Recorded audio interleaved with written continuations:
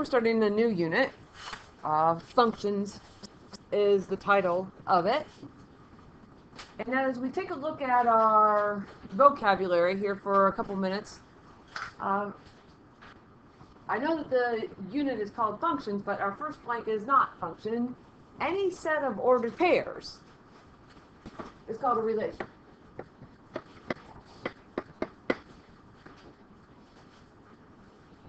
And an ordered pair, if you think about it, has two parts. It has the x value, which comes first in the ordered pair, and the y value that comes second in the ordered pair.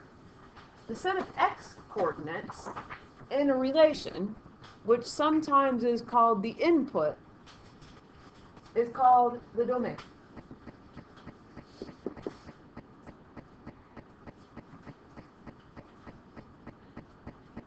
And the input, what we put into the function, is also called an independent variable. It's what we control. Once we determine that we're putting something in, we're going to use it. And that leads us to the y coordinate of the ordered pair. The set of y coordinates sometimes is called the output in a relation. It is called the range in a relation. And it's determined by whatever we put into it. Or in other words, we can say it depends on what we put into it. So this is the dependent function. Sorry, dependent variable. Again, it's determined by whatever we put into the function.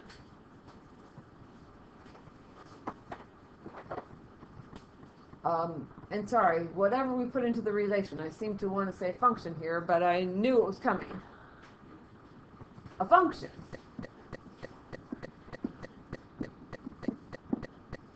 is a relation, so it's a set of ordered pairs in which each element of the domain, the x values, corresponds with exactly one element of the range. And that is a good math definition, which I think we can understand. But I think it's even better stated here if we say that every x value has exactly one y values. Or even so, what we can say is that no x value repeats for something to be a function. And in fact, if you like to highlight, then there might be something right here that I think is important enough to highlight, which is that right there. I'm not a super fan of highlighting. I think that people over-highlight. But that's the underlying idea behind functions. The x values in a relation cannot repeat to be a function. So up to you.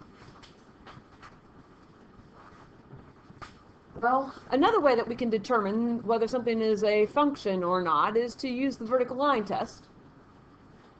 And what happens with the vertical line test is if the vertical line, if any vertical line ever touches our graph more than once, then it will not be a function. So every vertical line can touch it once except for one which touches it twice. And if that happens, then it is not a function.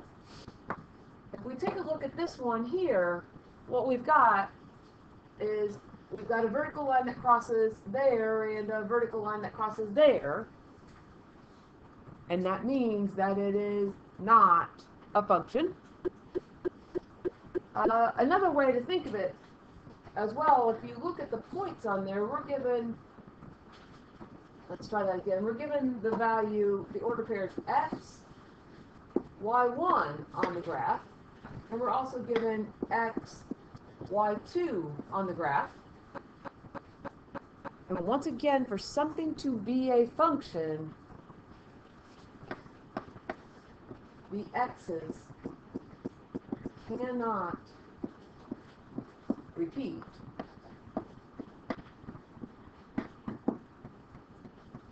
This picture here is a relation. It is not a function.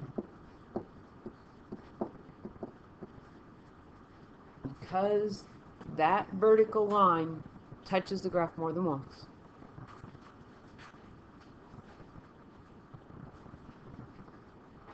Oftentimes what we do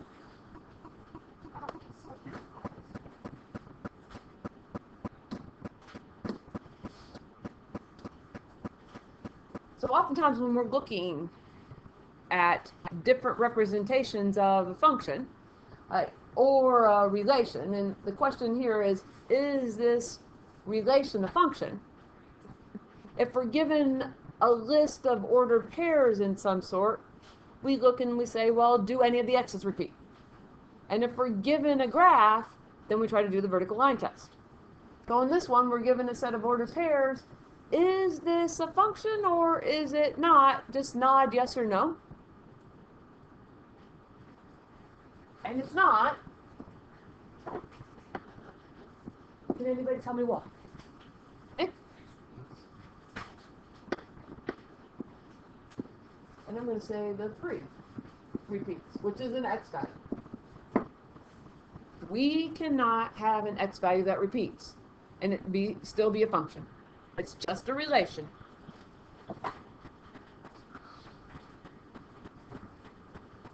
Number 2. What do we think? Nod yes or no. If you yes or no. Michael? Why? The x doesn't repeat this time. -2, -1, 0, 1, 2.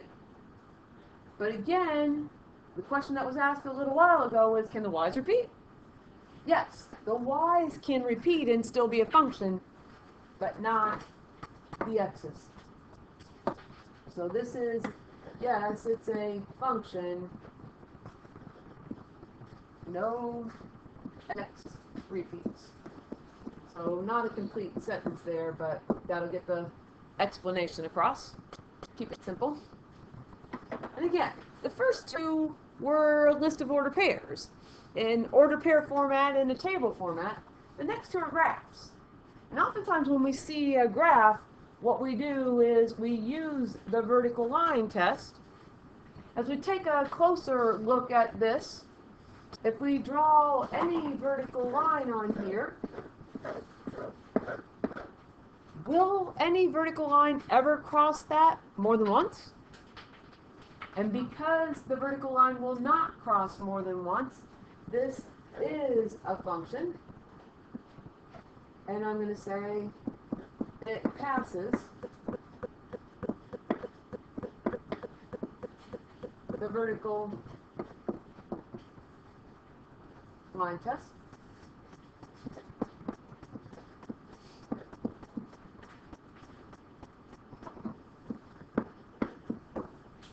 By the way, I do want to add a little something else on this one that you may or may not have forgotten from Algebra 1. But any line with a slant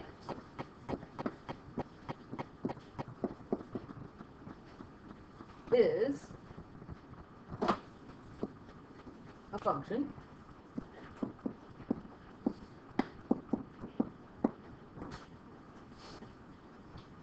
And it is because it passes the vertical line test.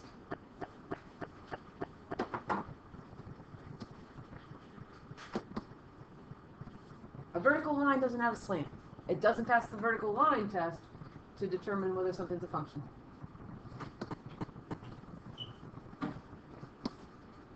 Speaking of parabolas, here is a picture of a parabola. Question is it a function? Nod yes or no. And it actually is Yes. Once again, with the picture, we can draw a vertical line. And is there any vertical line that ever touches that graph more than once? And there isn't. So yes, it is a function. And we pass the vertical line test. And by the way, sometimes I abbreviate vertical line test.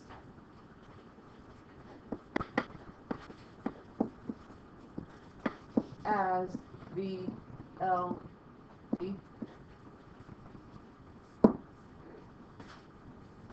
If that helps with an abbreviation for your notes.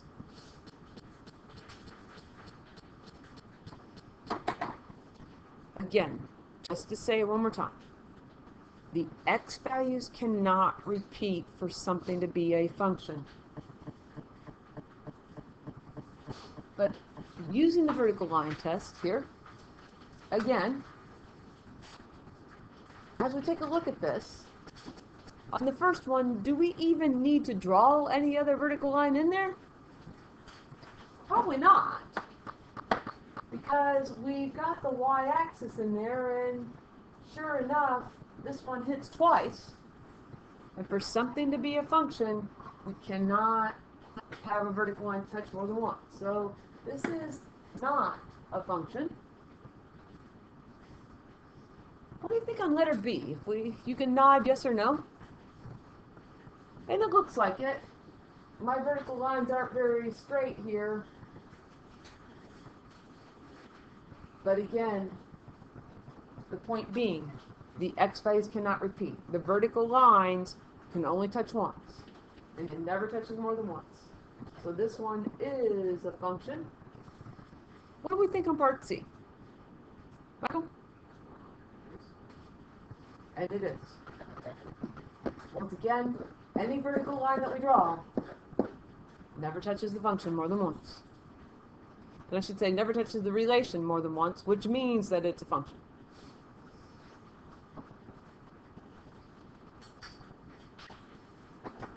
Problem number 6. One of the following graphs shows a relationship where y is a function of x, and one does not. We want to draw the vertical line whose equation is x equals 3 on both graphs. So that's where we're going to start. Vertical line at x equals 3. So 1, 2, 3.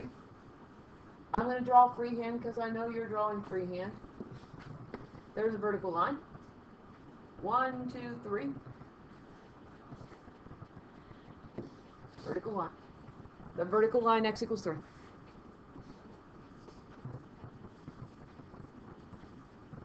That was part A.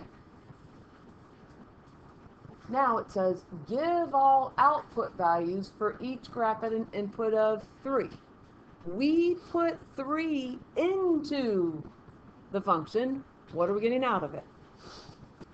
Well, in relationship A, when we put 3 in there, we get that value there, which I'm going to have to go back and count again, but I think it's 1, 2, 3, 4.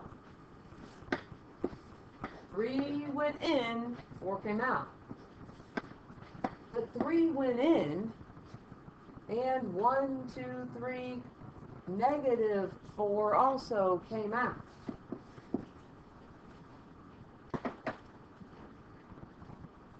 When we look at relationship B, we drew the vertical line of x equals 3 here, and we get 1. We have 3, and we ended up with our output there of -2. We put 3 in, we get -2 out. The value on the graph. So, is A a function or B a function? Somebody says B. Why is B a function? X does not repeat.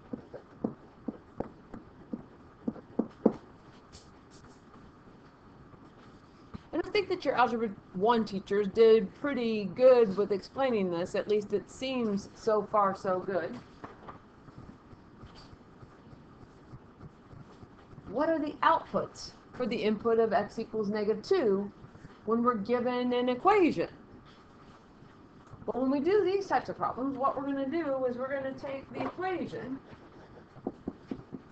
and we're going to put in, instead of writing x, we're going to put in the value of -2, and we're going to calculate that out. Well, -3 times -2 is 6, plus 5 is 11. That is our output. We put -2 in. There's our input. Put -2 in, we get 11 out. Now we have different equations here, so we're going to have different outputs, but this time it's y equals 1 minus 4 times -2 squared. And let me refresh your memory on order of operations. Parentheses, exponents, multiply, divide, add, subtract. The first thing that we have to do in our order of operations is we have to deal with the exponents. So that means that this is going to be 1 minus 4 times -2 squared, which means -2 times -2, which is +4. There's the exponent. Next, we multiply. Y equals 1, 4 times 4 is 16. And lastly, y equals -15. Once again, -2 was our input, and 15 was our output. And I don't know that you need to write that down, but if it's helpful, certainly. So lastly, we're going to look at a specific type of function, and it's called a one-to-one function. And the first sentence here says a function f of x is called one-to-one if x sub 1 does not equal x sub 2, implies that f of x1 does not equal f of x2. Well, that's the math definition, and that's a hard definition to get. So oftentimes what happens when we're working through notes is you don't get the math definition. You're getting a math teacher's other words for the definition.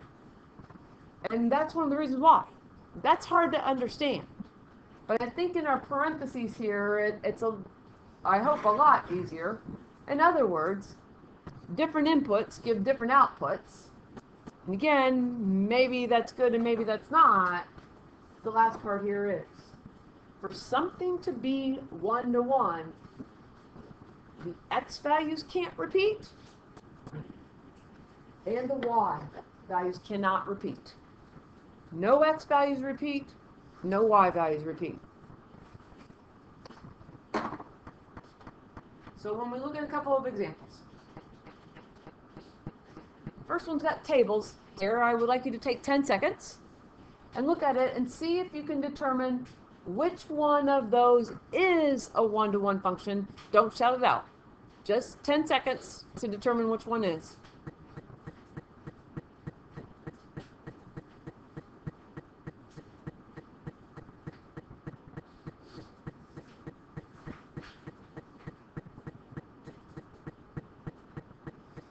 And show me on the figures which one is. Nice. Three. Something to point out here. On number 3.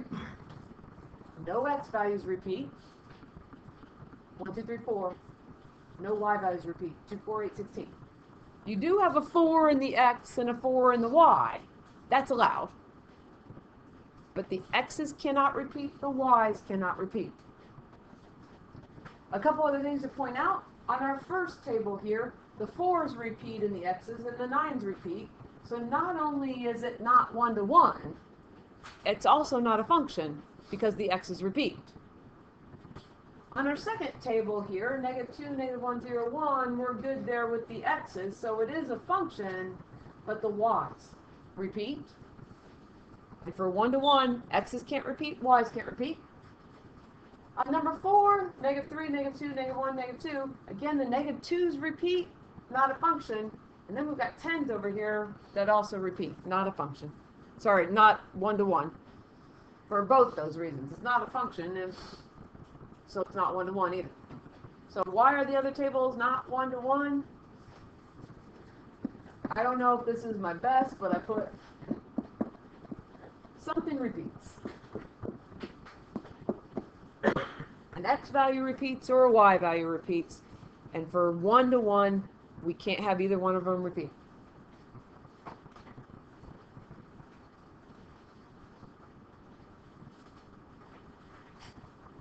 Number 2, consider the following 4 graphs, which show a relationship between the variables y and x. And in fact, let's go in terms of these words, which of these are functions? So take 10 seconds and determine which are functions. And in fact, down there in A, it says circle the 2 graphs above that are functions.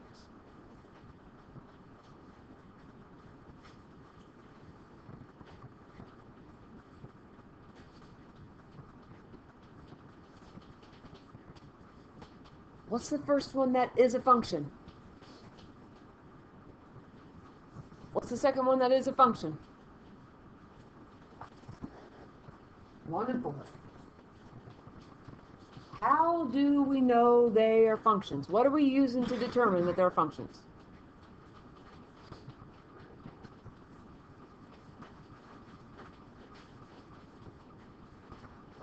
They pass.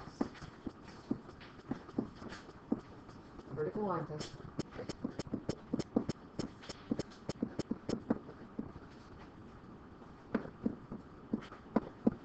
And again, you might want to abbreviate vertical line test as VLT. So of those 2 graphs, which of them is 1 to 1?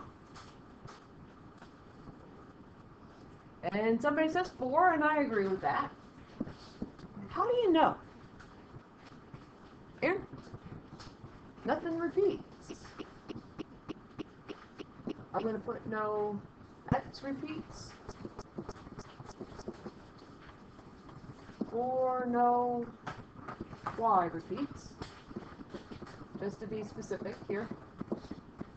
But the last thing on the paper here gives us a little bit more help. And the last thing on the paper says that there's an easy way to tell if something is 1 to 1. And it's the horizontal line test, which works remarkably similarly to the vertical line test. Vertical line test says that no x values, a vertical line cannot touch the graph more than once. Now it's the same thing here. A horizontal line cannot touch the graph more than once.